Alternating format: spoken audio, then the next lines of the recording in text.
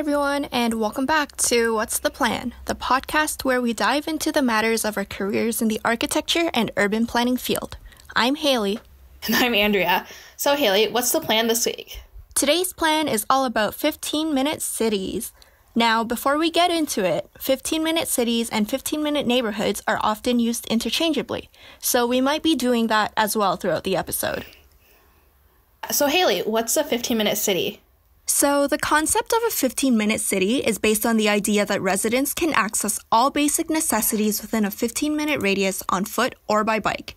This concept advocates for compact cities with mixed-use development, which supports greater connectivity and places a strong emphasis on active transportation as the main mode of transportation.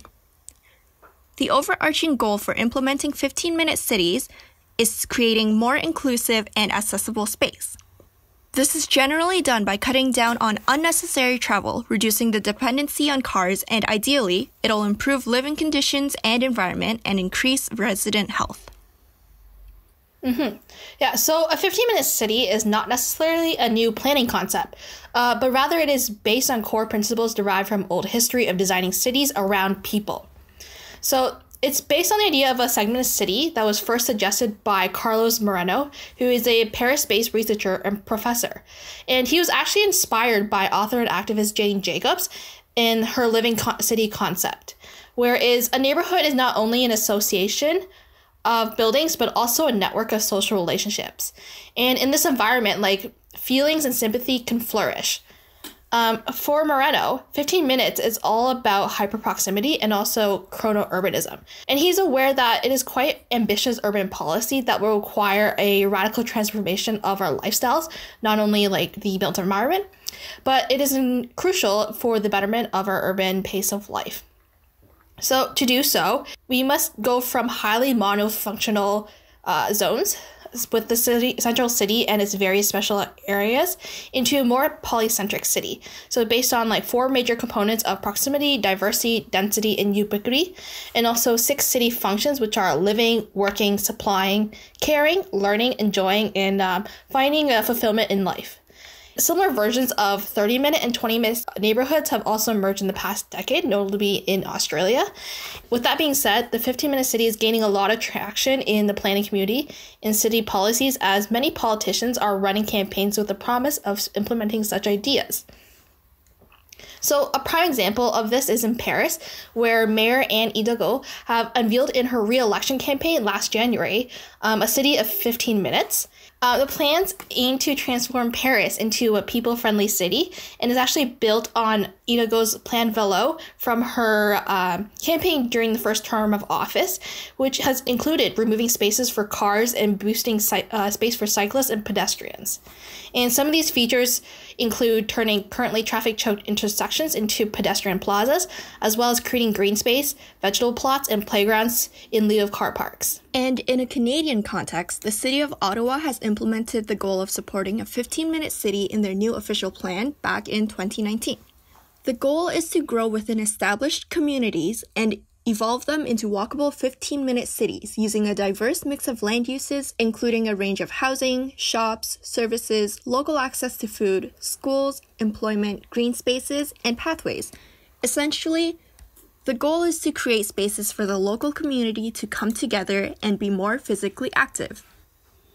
So before we dive into what the experts are saying about this concept, what do you personally think of it? So when I first heard about the 15-minute city concept, I thought it was such a great concept. I thought, wow, why isn't this everywhere? I just think the general idea of having that big of an emphasis on accessibility is fantastic. The fact that you can walk 15 minutes and get everything you might need on a daily basis is amazing. And it reduces our overall carbon footprint because it eliminates the need for using cars to get whatever we need, especially when it might just be a small thing. Best of all, I think it improves the sense of community, inclusivity, and it boosts social cohesion. But with that being said, I think that there are many facets to consider before implementation. The way I see it is kind of like a pyramid. I think that the implementation of a 15-minute city would be kind of like the upper portion of a pyramid, and before we get to establish the upper portion, we first need to build a foundation. And I think these foundations, specifically within a North American context, just isn't quite there yet. And so the idea of having the implementation of 15-minute cities are more of an ideal than a reality as of now. But for now, a solid foundation needs to be the main focus before we go further and begin planning for 15-minute cities. What about you? At first glance, I also agree with the idea that like the 15-minute concept is a very like top-down approach, and there is a lot that we need to do before we can actually start figuring out ways to implement it into the like North American context. But like for initial reaction, I totally love it. I've always held the belief that time is invaluable, and time can afford and provide us with a lot of things that money cannot. And unlike money, it cannot be earned back. Therefore, I'm always more than willing to spend a lot extra to make the most of it. And like just a personal story, as you and many are like our high school friends may know, dating back to when our parents would let us go downtown by ourselves, I've always been a strong advocate for taking the 40-minute GO train ride downtown rather than taking a 2-hour bus and subway commute, even though it would save us like $4. Because what you don't realize is that like that hour that you take to commute one way, you could be spending that time elsewhere, and it could be a lot better spent. Whether that is like, that's an hour of extra sleep, an hour extra reading, an hour extra with your family. So with that being said, every minute reduced from the commute of your daily activities is a yes for me. And given the fact that there are like walking commutes is even a bigger yes for me. Yeah, I definitely agree with that. I think that for those who have the luxury of being able to spend money over time, it's great. But this also gives an opportunity for those to be able to save their time without additional costs that they might not have. Now, let's get into some critiques that experts have about this concept. Yeah, so overall, the general consensus regarding the idea of a 15-minute city is quite positive. However, most of its critiques from the planning community lies in the actual attainability and the implications of actually implementing it. Yeah, especially with COVID-19 being such a prominent issue right now, a lot of cities have suggested implementing 15-minute neighborhoods specifically within Europe as a means to cut down public transit usage and distance travel. But when you think about the built form in Europe and the built form in North America, it's not really the easiest concept to translate over to this part of the world. North American cities generally weren't created with the same principles as European cities were, but rather they're more car-oriented, which is the opposite of foundations for a 15-minute city. Yeah, so North America compared to Europe is much more heavily suburban. With that, restoring the built environment to meet this goal of like being able to allow for people to walk everywhere is quite difficult, especially where there are suburban regions or areas where there's a lot of in-city highways, there's a lot of disinvestment, or just in general a loss of population. It just makes this overall much more difficult to do. Mm-hmm. And within the context of COVID-19, as we mentioned, the implementation of 15-minute cities means intentionally reducing the dependency on cars. This means that there will be more space allowance for walking, which would help with social distancing mandates. But again, a lot of research and assessment has to go into the logistics of implementing 15-minute cities successfully in the North American context. Yeah, so another thing as well as like doing enough thorough research is that we need to be wary about what the necessities are within this 15-minute city. So it's like we need to understand what the list of needs and desires to provide it within this area. We also have to be wary about the size of this area because it is the 15-minute city is indicated through actually a time traveling rather than actual like square footage or kilometer. And also we have to be wary of what is the average housing density, because this might not work in a single detached area. So what is the density? Should it be high rises? Should it be more so mid rises? And that would also help determine the population within this area and also what support services are needed. And that also brings into the question of where centralized services fit in. For example, city halls, entertainment complexes, and hospitals, because these types of services can't exist in every single 15-minute city. So how are you going to choose one 15-minute city to prioritize to have these services in over another? And one final criticism is that no matter how great the concept is, you'll always run into issues with either pedestrian shadows or pockets of lower walkability, especially in border areas and where shadows are created from large building masses. So city planners can always step in and help with reducing building shadows and breaking up building facades. However, some experts have noticed that like areas of less pedestrians are not necessarily bad. So it's like just because there's less people walking there doesn't mean that's actually a problem in this area. Rather, they can actually provide opportunity for lower rents or businesses that don't necessarily require a storefront presence. And just tying in with the point before about density, at the end of the day, the quality of the walk is just important as the ability to walk. So we have to be conscious of what we're putting in the 15-minute city. Another thing that like recently actually come about is until earlier this week, I haven't read any major oppositions to the 15-minute city. However, earlier on Wednesday at Bloomberg City Lab 2021 conference, Jay Pitter, who is an award-winning placemaker whose practice mitigates growing divides in cities across North America, and who's actually based in Toronto, she stated that transplanting the 15-minute city template across the Atlantic could be quite presumptive and colonial. So what are your thoughts about that? Because personally, I never thought of it like that. Yeah, that's actually really interesting because I would have never thought about it that way or even used the words presumptive or colonial. But after seeing the article, I can definitely see where she comes from, which is really insightful because it just goes to show that with every idea or concept, there are multiple perspectives. And just because we have one specific perspective, it doesn't mean that everyone else shares the same opinions.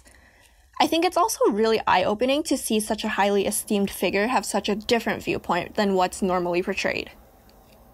Mm-hmm. I guess like the point that she was addressing is like there is an intersectionality of how neighborhoods are created, especially in North America, where planning doesn't happen necessarily randomly. There's quite a lot of segregated communities where there's a specific race that is dominant. So therefore, we must be careful that when we're thinking about these planning ideas, we're not just also gentrifying the area, but also reducing their culture. Given that this was from like a brief part of her much larger talk, it'd be interesting to see her release a much more detailed article in the future of what her reasonings and in backing up her critique. So now that we have addressed some of the flaws of the concept, do you have any suggestions or have you found any suggestions that could resolve the issues we have mentioned? Yeah, for sure. I just want to say that I agree with the critiques in terms of locational possibility. Throughout this episode, we've said many times that we think that the 15-minute city concept is a great idea, but it doesn't necessarily translate well everywhere. Additionally, if the 15-minute neighborhood is successfully implemented throughout various locations, as Jay Pitter mentioned, it could result in an increase of segregation within the various neighborhoods and communities, which is also a really big issue that needs to be thought about.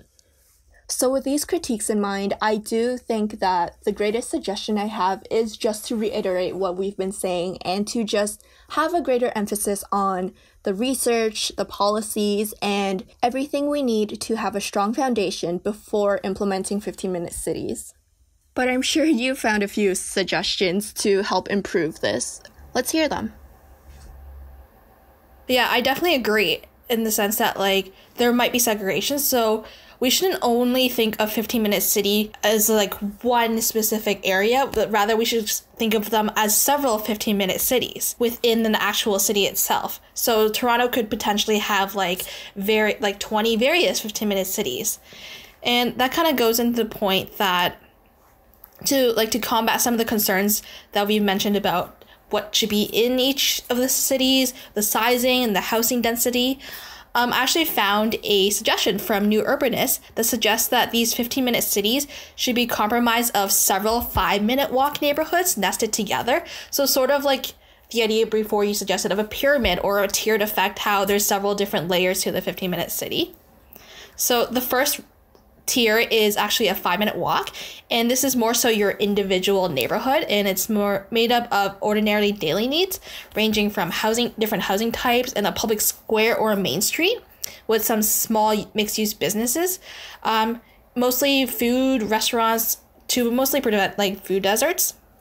And then the second ring would be your 15-minute walk.